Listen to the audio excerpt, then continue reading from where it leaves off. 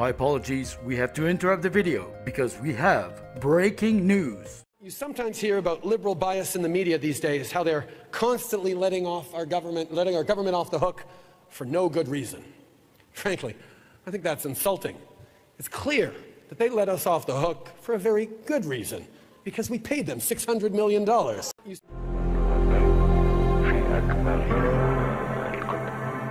A lot of people don't know this, but Justin Trudeau goes on the news and his party makes announcements about investments that they're going to do, and they always talk like this is happening in real time, but all these investments, they will be announcing the same investment or the same announcement over and over again years later, and people don't realize that they've already announced that stuff and never did it.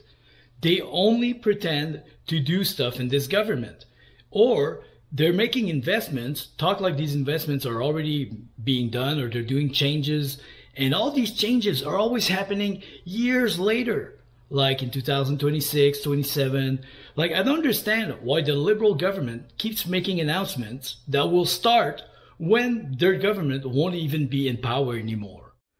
So this is exactly what the Liberal government does. Justin Trudeau goes on the news, he makes announcements, pretends that these things are going to happen soon, and they never actually happen, or they're set to happen years later.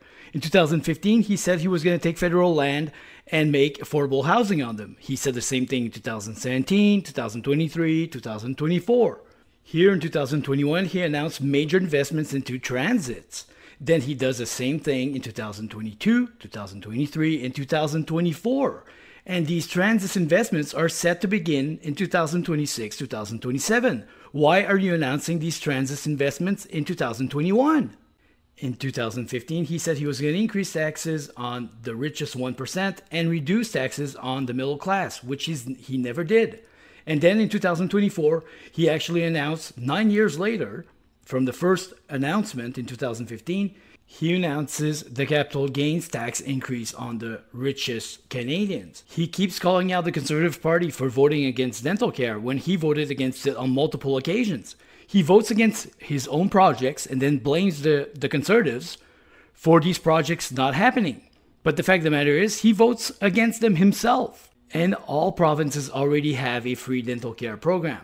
And here you have Justin Trudeau pretending that the Conservatives are against abortions, which they are not. Pierre Poilievre is 100% for pro-choice, and he will never block abortions. But Justin Trudeau here, he says he will never force women to do anything they don't want to do with their bodies, but he forced women to get vaccination even though they were pregnant, and then pretended that he didn't force his employees or nurses to get these vaccinations. What Justin Trudeau's government does, it takes over provincial programs, then gives them money and pretends that it was their program all along, but it never was. They're just taking over programs from the provincial governments. And here, this one makes me laugh. He talks about the most ambitious housing program in the history of Canada. Most of these homes are going to be built by 2031. None of them were built. And the ones that were built were strictly reserved for migrants arriving into Canada. Wow. Here he says the emergency rooms are overwhelmed by people waiting for long surgeries. They're overwhelmed by migrants. Imagine that. And he's also pretending that he's investing $200 billion into the hospitals, which is going to be done again by 2035. Like, none of these investments have already been done already. Here they brag about this $10 daycare thing. They're all giving $10 daycare, but none of them actually have room. So again, here he's taking over provincial programs and bragging that he's the one doing it when they have a 2026 deadline. So you won't see any changes in daycare before 2026. Then he tells Poilievre that his stance on tariffs, when Poilievre told him to put tariffs on EVs coming from China, he called it baloney, and then 2 months later puts tariffs on EVs made by China. He literally said on the news that it was a bad idea to put tariffs on Chinese EVs and then does it 2 months later. Oh, so it's not a bad idea anymore? And here he's answering a question from Mark Gerritsen, which was very serious in a Liberal video. If dog wore pants, would they wear them like this or like this? Serious question by Mark Gerritsen here, answered by the Prime Minister. Here, look, we're investing $200 billion in the next 10 years. for healthcare. They say they announced this in the budget of 2023.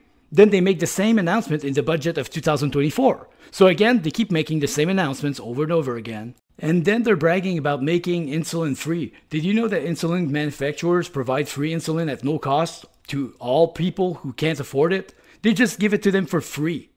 I don't know what difference powerful paychecks. What the heck does that mean, Madam Speaker? I have no clue. Someone was asking Pierre, what the hell does powerful paychecks mean? Well, what the hell does high quality, inclusive, and affordable childcare mean?